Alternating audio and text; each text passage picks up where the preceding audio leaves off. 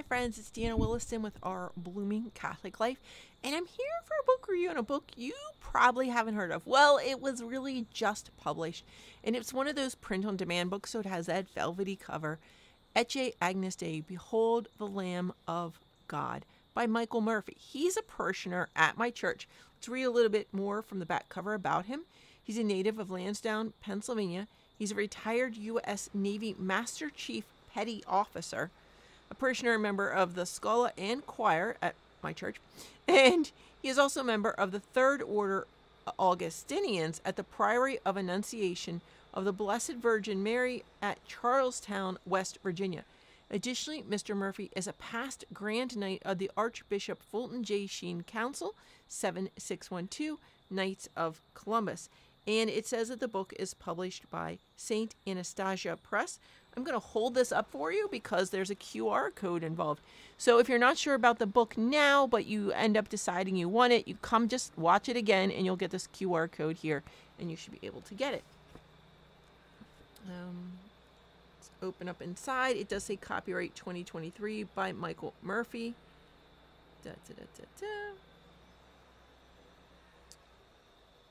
The picture is a monstrance, 1860 by anonymous public domain.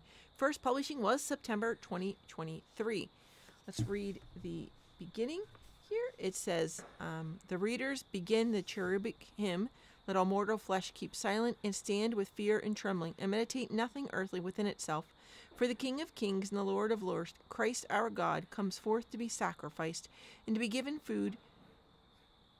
for food to the faithful, and the bands of angels go before him with every power and dominion, the many-eyed cherubim and the six-winged seraphim covering their faces and crying aloud the hymn, Alleluia, Alleluia, Alleluia, for the divine liturgy of St. James. There's another quote here from St. Ambrose of Optina. You can see that the book uses the footnote system because they're right here on not even the first page, really, right? It doesn't say what this is. Is this an introduction? What is it? I don't know. It's just a random page with two quotes that are cited. Then a blank page, then it says scripture references within this book, except when referenced by other authors. Most Old Testament passages are direct translations from the Hebrew Bible, or Tanakh, the canonical collection of Hebrew scriptures. The numbering of the Psalms follows the Septuagint text used in the Second Temple Judaism and many modern translations. Except when referenced by other authors, most New Testament passages are direct translations from the 27th and 28th editions of the Nestle Aland Novum Testamentum Graece, Greek New Testament, a critical edition of the New Testament in its original Koine Greek. I'm just going to hold that up for you because it's a little complicated for me in pronunciation. Another blank page, and then table of contents. Here we have it. It is in the format that we like mostly, except you can see there's many subheadings, but the main headings just have that number. I kind of wish those big things would be in bold. You can see there's several levels of indentation, so possibly some other differentiations would be nice to have there. How many pages is table of contents?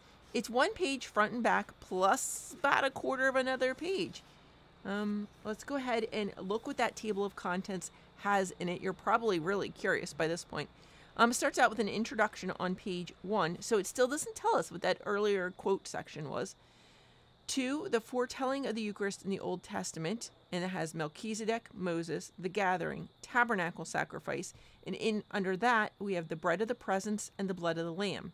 On the Todah sacrifice, we have Passover, bread, wine, lamb. In the Exodus, Elijah, Elisha, the Psalms, Ezekiel. Summary. Oh, I would have thought those would have been different levels. Sorry. 3 is the New Testament, which has Gospels, Act of the Apostles, Epistles, and the Revelation to St. John. 4 is the early church fathers and other Christian writers, and it has Introduction to the Church Fathers, St. Clement of Rome, St. Ignatius of Antioch, St. Justin Martyr, the Didache, St. Irenaeus of Lyons, St. Serapion of Antioch, Tertullian, Clement of Alexandria. Oh my goodness, there's a lot of church fathers here. It does end up with St. Hildegard von Bingen and Archbishop Fulton J. Sheen. So there's a bit of a jump there in time. Oh, St. Leo the Great is quite a mix in time over time. Then we have St. Thomas. Number 5 is St. Thomas in the Summa Theologica. Introduction, advice on how to read Thomas Aquinas. Then it has questions 70, 73, 74, 75, 76, 77. Then we have number 6, the conclusion, which includes the veiled Christ, Christ unrecognized after his resurrection, Christ revealed, the doctrine of the real presence, prostrema verba, bibliography, and the illustration credit. Then we have here a page of acknowledgments. Doesn't say that, but it is.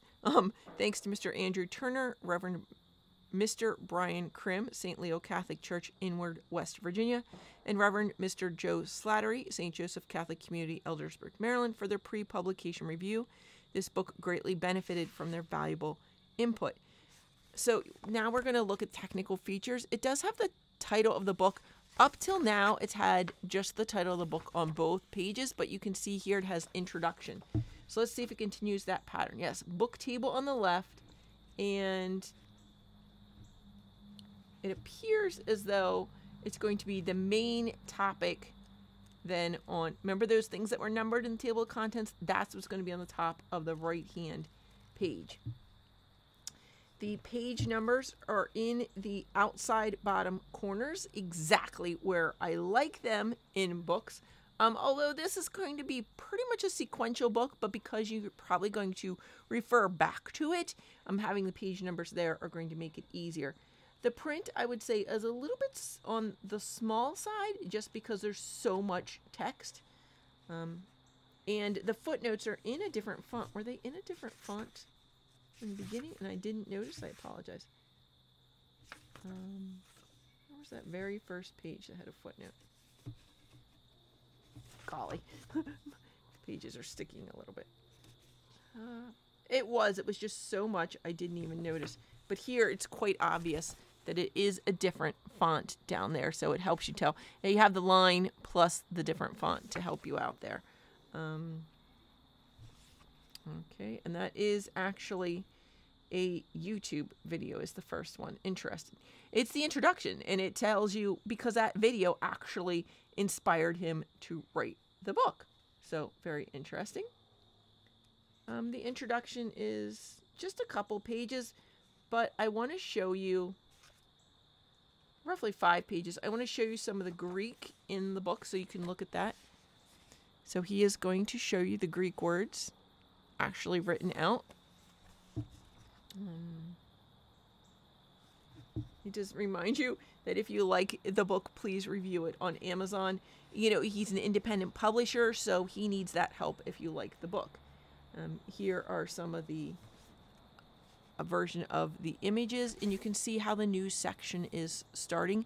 Easy to see there's a new section starting. For one thing, the title changes up here, but 2, it is here bolded and numbered as well. Here is a list, so you can see how he treats lists.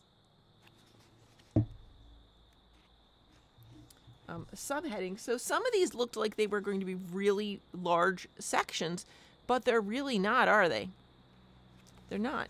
Let's see here. Lots of footnotes, though. Lots and lots and lots of footnotes, which is really great. Scripture references do appear to be mainly at the bottom. Trying to just scan. Some are mentioned in the text, but I'm not seeing parenthetical. Oh, no, there is a parenthetical citation as well. Okay, this little guy, I don't know why this little one here is so small, right? Passover. Are the other headers right before it also as small? No. Oh, no, there are other ones. That's just one of those levels. So, like, underneath the tabernacle sacrifice, it has a tiny one there. Hi, friends. Sorry about that. I had to grab the door quick.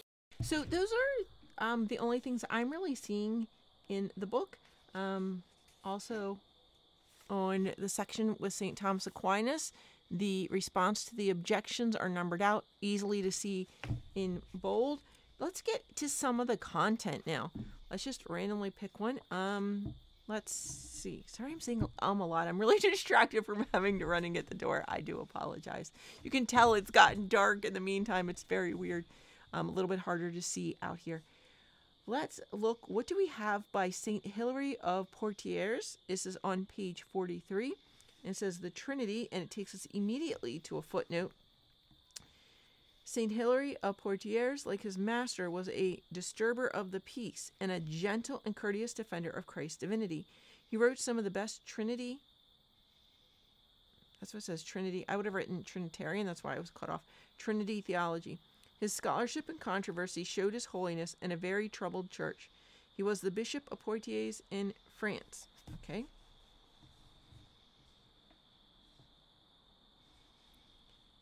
And it says 8,14. I guess that's... I don't understand that format. It's in brackets. I'm guessing he's listing a document they have and then the citations from the document. That's my guess. Let me show you that. Because it's in a number of them. So, does this one have it? See, in brackets, but it's a book right after him. So we can... Let's jump back a little bit and see if we can see that described at the beginning of this section that he's going to use this format. Introduction.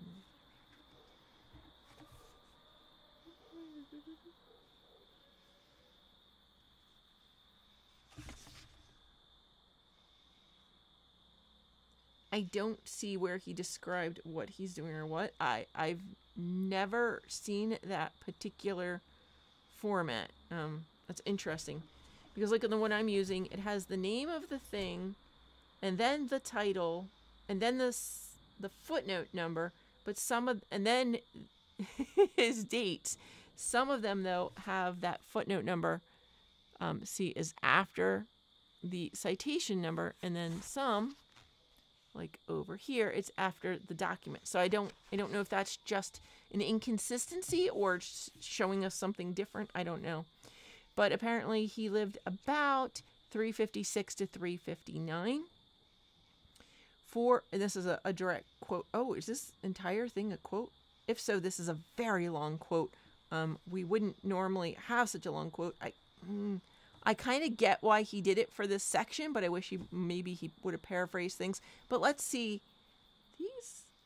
These all seem to be enormous quotes taken straight from the books. Well, that's something. It's interesting then because, again, that would depend on translators. So you normally would say more than just that, but I don't see. Maybe it's in the bibliography, I bet.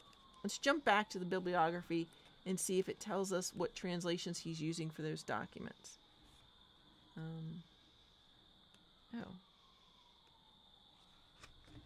No. Yes, I'm guessing. Because like here is Ambrose et al., Nicene and Post-Nicene Fathers of the Christian Church, a select library of a new series translated into English with prolegomena and explanatory notes. Ambulance.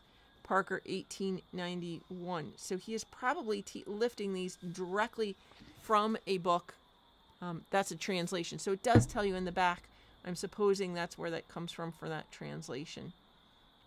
Interesting. Really not many resources back here in the bibliography. There's 1, 2, 3, 4, 5, 6, 7, 8, 9, 10. Now some of those are anthologies or collections. So that's what that's about.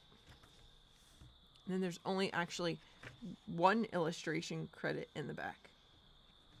Okay. Sorry, let's get to that reading. I promise you content here, and then I didn't read it because I was confused by that. So, for as to what we say concerning the reality of Christ's nature within us, unless he has taught us. See, it's kind of awkward because, again, that translation would have been done in 1891, I'm guessing, from that book citation. So it's a little awkward. Let me try again. For as to what we say concerning the reality of Christ's nature within us, unless he has taught us, our words are foolish and impious. For he says himself, my flesh is meat indeed, and my blood is drink indeed. He that eats my flesh and drinks my blood abides in me, and I in him. John 6:55-56. There is no room for doubt regarding the verity of the flesh and blood. For now, both from the declaration of the Lord himself and our own faith, it is verily flesh and verily blood. And these, when eaten and drunk, bring it to pass that both we are in Christ and Christ in us. Is this not true? Yet they affirm that Christ Jesus is not truly God, are welcome to find it false. He therefore himself is in us through the flesh, and we in him, while that which we are with him is in God. Okay, so yes, that is an older sounding translation with more archaic language. So sometimes it's going to be confusing and you may need to read it through a couple of times to get that. I wish he said why he included it, but he literally just included what that church father said. And you can kind of respect that. I just feel like I would like some sort of summary or something there. Because a lot of it was a Bible quote too. We can look up, well, let's not look at another early, the early church fathers seems to be a larger section there. Okay, like Aurelius Prudentius Clemens is just this little bit here. So some of them can be page after page after page. Who is the one before? Many pages on whoever this is. St. John Chrysostom has a lot of pages, and that includes homily 46 on the Gospel of John,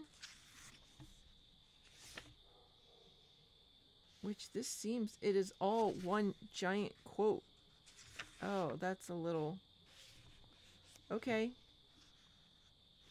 I think it's all one giant quote, but it's like 5 or 6 pages. So that's not a choice I would make. Again, that's interesting. No, it's several.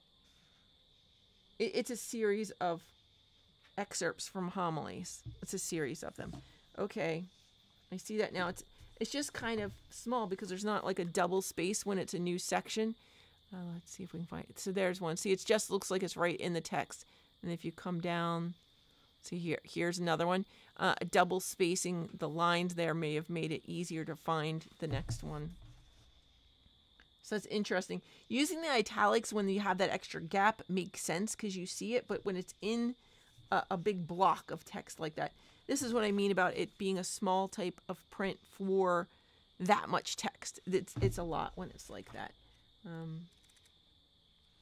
So this may just really be more of an anthology, a collection of other people's writings. I'm thinking each chapter has an introduction and a conclusion, but it seems like then it's a lot of direct quotes.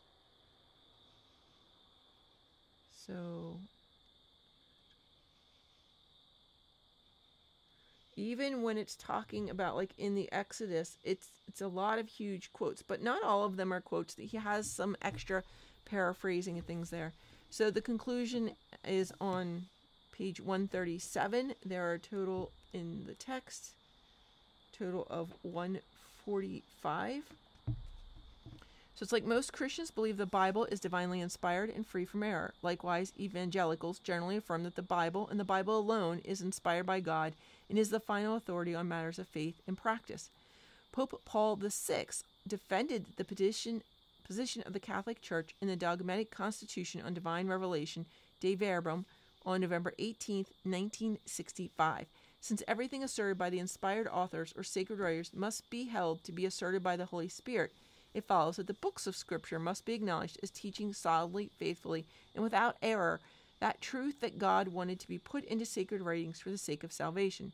Since God speaks in sacred Scripture, again, another giant quote from, sorry, I'm going to go ahead and skip.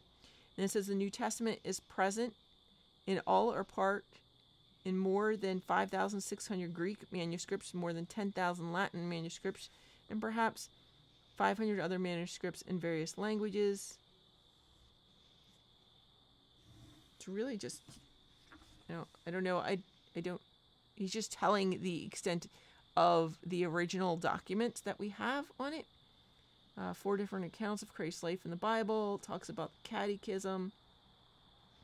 Finally, almost a page side and back, I think we really get to the meat of his conclusion here. Similarly, if every family member were required to write a family history, they would tell the same tale. Nevertheless, each family member would also draw attention to specific facts that he felt were significant while considering the intended audience for the family history. But the holy writers did it, quote, in such a way that they have told us the honest truth about Jesus, they said. Where's that from? I don't see a citation for that one, so I don't know where that came from. It's difficult to say whether the final version of our Gospels is the saints' exact word-for-word composition. However, tradition does connect the saints to their respective Gospels. In a letter written by Saint Papias, circa 130, Bishop of Hierapolis, Saint Mark, who is identified with John Mark of Acts 12:12, and the Mark of 1 Peter 5:13 is mentioned. When Mark became Peter's interpreter, he wrote down accurately, although not in order, all that he remembered of what the Lord had said or done. And that's in quotes. We don't really know what that letter is unless it's in the bibliography. There's no footnote there either. This identification was backed up by St. Irenaeus, who died in 203, and Clement of Alexandria, who died in 215, commonly considered to have occurred between the years of 65 and 70, just after the Temple of Jerusalem was destroyed, is the Gospel of Mark. So it's still a little bit rough, but it's a huge resource. Even if you just used it as a resource to get you started, he has compiled a great number of resources on the Eucharist. Just using these and their citations in the main body of the text, you could do a great study on the Eucharist yourself, looking them up for yourself, and then you can always use the bibliography in the back. So he's done a huge amount of research here.